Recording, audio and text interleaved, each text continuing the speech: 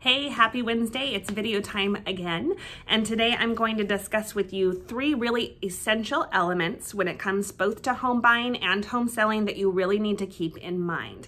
The first is lifestyle. A lot of people get really focused on, I need 3 bedrooms, I need 2 bathrooms, I want 2-story, all of these things, and they forget to think about how they're actually going to live in the home. So for example, do you like to garden? Do you want to upkeep a backyard, or would you really prefer more of a low maintenance yard?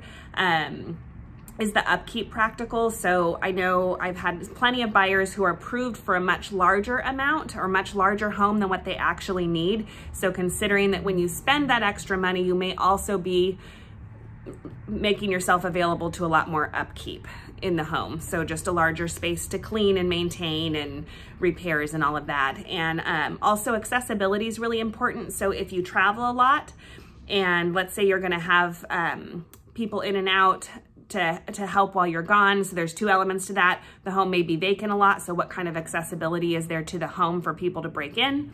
And then also if you are gonna have the dog sitter and the gardener and all of these other people coming into the community, well, if it's gated, that could be an issue if the gate code changes every single month. I'm in escrow on a home that's just like that. That can get a little frustrating if you've got a lot of people that you need to give that gate code to. So think about these things in lifestyle, okay?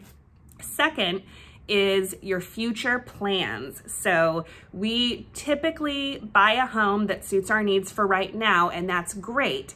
But if you're planning to start a family in the very near future, you need to consider that you might need a slightly larger home once that becomes a reality. And can you afford that larger home now, rather than going and having to sell and buy a new home a year from now or even 2 years from now?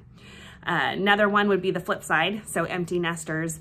You may have some grown children that are going to be out of the house in the next year or 2. Could you squeeze into a slightly smaller home now, knowing that once they're out, you're going to have all the space you need again, rather than having to go and sell again and buy again in a year or 2?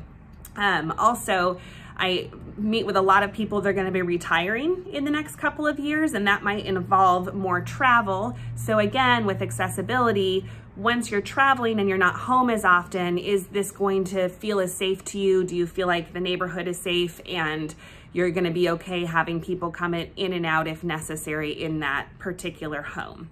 Finally is resale value. And this is something that I always urge my buyers to really focus on. And then also something that home sellers need to consider some of these things too. So as a home buyer, what you're comfortable with and what you're okay with may not be the same for other people. So you might be okay with a neighborhood that's a little run down, but be aware that that's going to shrink your buyer pool. You also might be okay with street noise. I happen to be one of those people. I don't mind street noise because I lived on a busy street for a long time. And I know that you just, after a week or 2, you don't even hear it anymore.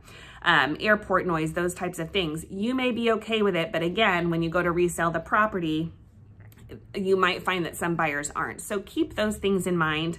Also, schools may not be important to you, especially if you're an empty nester, but they may be important to your buyer. So all of these things need to be factored in. And of course, as a home seller, what's most important is you have to think like your buyer. So the things that you're okay with or that you may not like could be totally different from the person that's coming to buy your home. So take away all of your opinions and make sure you're thinking about what the buyer's going to see when they come into your neighborhood and into your home. For example, if you do live in a really great school zone, you're most likely going to be marketing to family buyers. So just make sure you and your agent come up with a strategy so that your home really appeals to that buyer's market.